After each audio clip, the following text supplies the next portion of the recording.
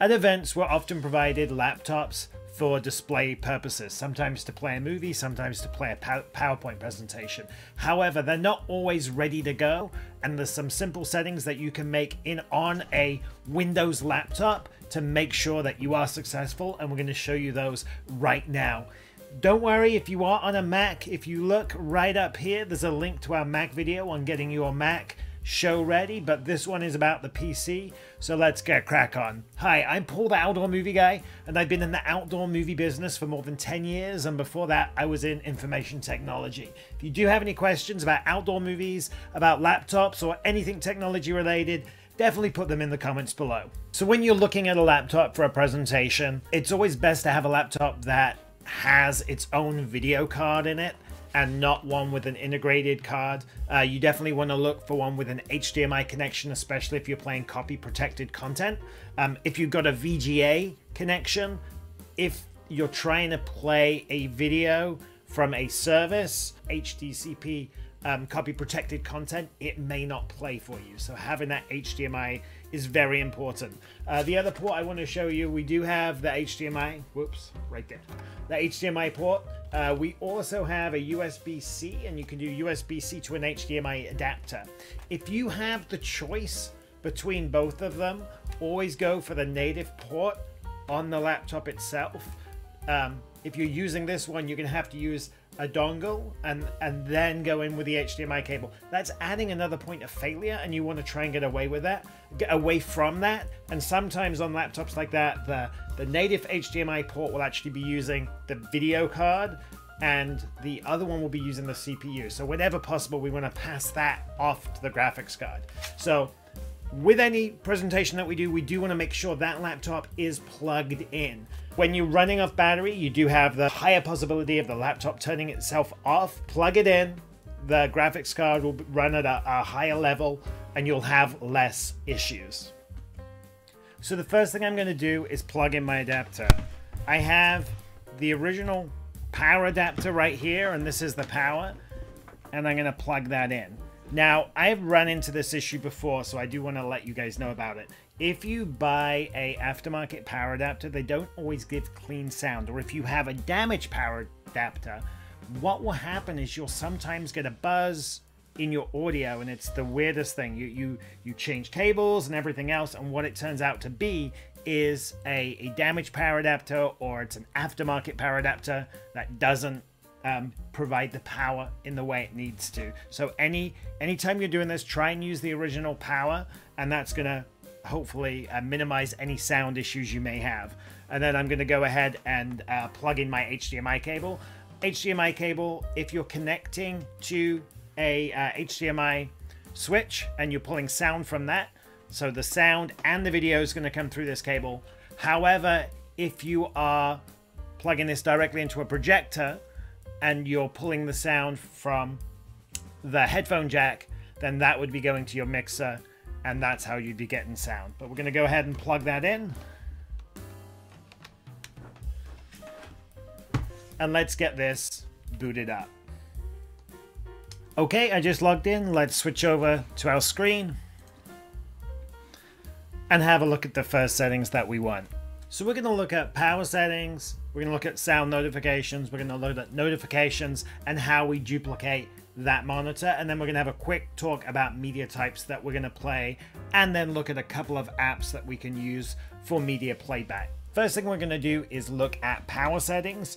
I find the easiest way is just to come down here and type in power and sleep settings. So here we are with the power and sleep settings, and I definitely want to make sure that when I'm doing a presentation, it's not going to be turning the screen off, and it's not going to be going to sleep.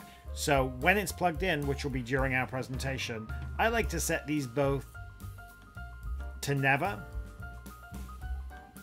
And then when on battery power, so again, when we're doing the presentation, we do want to be plugged in while we're doing the presentation. However, we also want to make sure that if that power accidentally gets knocked out, the power settings are set in such a way that we can at least get through our event before it would go to sleep for any reason. So say my event's a 45-minute event, I'm going to set this to an hour, and then I'll set the other one to an hour, and then we're set.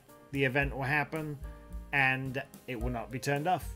Let's have a quick look at our sound options. And if I go down to advanced sound options, no, I don't have it turned off. So system sounds, that's beeps, clicks, things like that. We want those turned off as well.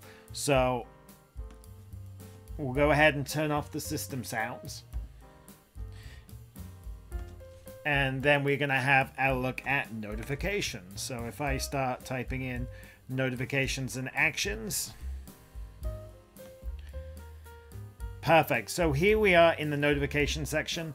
Get notifications from apps and other senders. We just want to turn that stuff off while we're doing a presentation. You don't want things popping up in the corner. You don't want any of those notifications when you're doing a presentation. So that is where I do that often. These will be set as well. The Windows welcome, suggestions, getting tips, all of that's checked. We want all of that stuff unchecked. You don't want that stuff popping up when you're doing a presentation. Within this section, you're also going to see Focus Assist, which I've just clicked on, and you can set up certain times that you turn things off.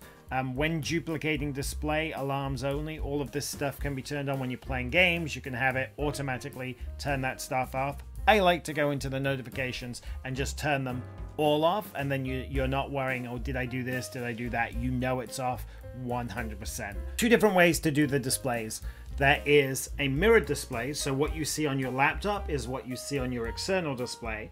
So that would be mirrored, and then you can extend the desktop. So on an extended desktop, you'll see one set of stuff on your laptop display, and then an extension of that desktop, another screen, which is completely separate. Now, why would you want to do that? Well, some applications like PowerPoint, you can have a presenter display and then the actual display itself, your show display. If you're using something like ProPresenter, the same thing. ProPresenter is used for video display. It's used for, churches use it for doing video and various things like that. And the same thing, the page you're looking at is where you're organizing all the videos, and then that extended display, that projector, that HDMI switch, whatever it happens to be plugged into, that's what people are viewing, that's what they're seeing. So you get to organize here and display there. So that's a preferred way of doing it whenever we can. And let's have a look at that right now. Very cool. So the quickest way to get to display settings, actually there's two ways. You can always go down to that start menu and type in display, or if we right click on a Windows desktop and hit display settings. And right now we are in the mirrored display. So what I see and what is on that second display are exactly the same. So if we want to change that, we would scroll down and we would want to change it right here. So where it says multiple displays, duplicate these displays. Nope. We want to extend these displays. Perfect. So now we have two separate displays. You'll notice that on the display you are now seeing, which is my secondary display, there is no start menu on that display. So all we're going to do is we're going to launch one of those applications that will use that extended display and that is ProPresenter. You could do it with PowerPoint or whatever you happen to be using.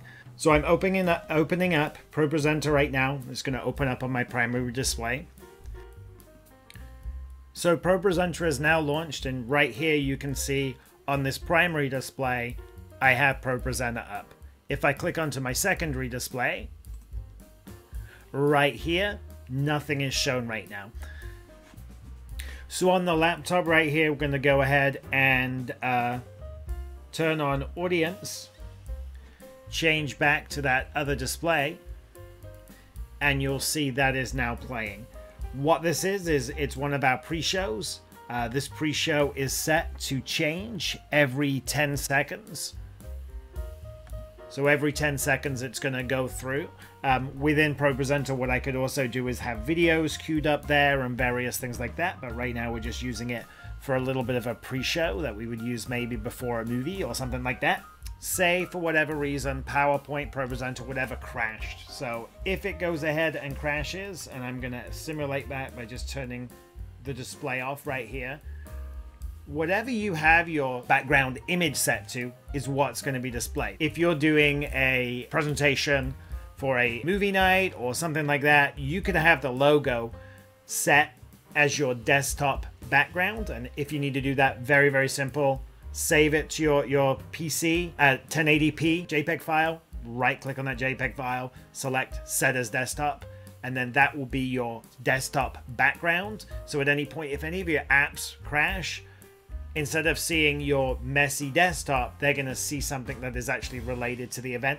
You could even make that a black screen, but that can be a little bit confusion. You may want to throw a pixel in there or something so you know exactly what's going on, that it's not a disconnected cable or something like that. So I hope that helps with the dual displays. So let's talk about media and what we want to be playing. If you are on a laptop and you have video files, let's try and play those video files from the local PC whenever possible. If you are attaching a drive, let's make sure it's not an old style spinning drive that can be a little bit slower. Depending on your media type, that could really be problematic when you're trying to play it. And please, please, please, we're going to make sure that we are not streaming at a live event. It's never a good idea. You want that media local whenever possible to play it. If you're trying to play, of course you'll have movie licensing, but if you're trying to play a movie from like Disney Plus or one of those other legally obtained ways to get a movie, there is the option to download it. Whenever possible, let's download that movie. Let's not stream a movie when you're at an event. If it's a mission critical thing, we want to avoid the streaming at a live event. If you're doing Google Slides or anything like that, let's just try and get everything local, and then you're going to have a smoother playback and you won't have to worry about the internet. What often will happen is you'll possibly be at an event and you want to stream the movie, but then you've got 20 teenagers who are all on that same network, and they're doing whatever they are, doing stories and all of that, and all of a sudden that video playback is seriously impacted. So whenever possible, play it local, and you can have a much, much better success rate. So let's recap one more time. If you're using a laptop, you want that media local. You want to be changing the power settings so they never turn off the hard drive and never turn off the screen. Turn off those sound notifications. You want to turn off other notifications, the pop-ups, because you don't want them showing in the middle of a presentation. And just make sure it's plugged in as well. So I hope that really helps. Like I said, there is a video up here. If you're on a Mac, definitely check that one out. We have a ton of other videos. Definitely check those out. Let me know. Like, subscribe, give us some love. And if you have any questions, put them in the comments below. Thanks a lot. Cheers. Have a good one. Bye.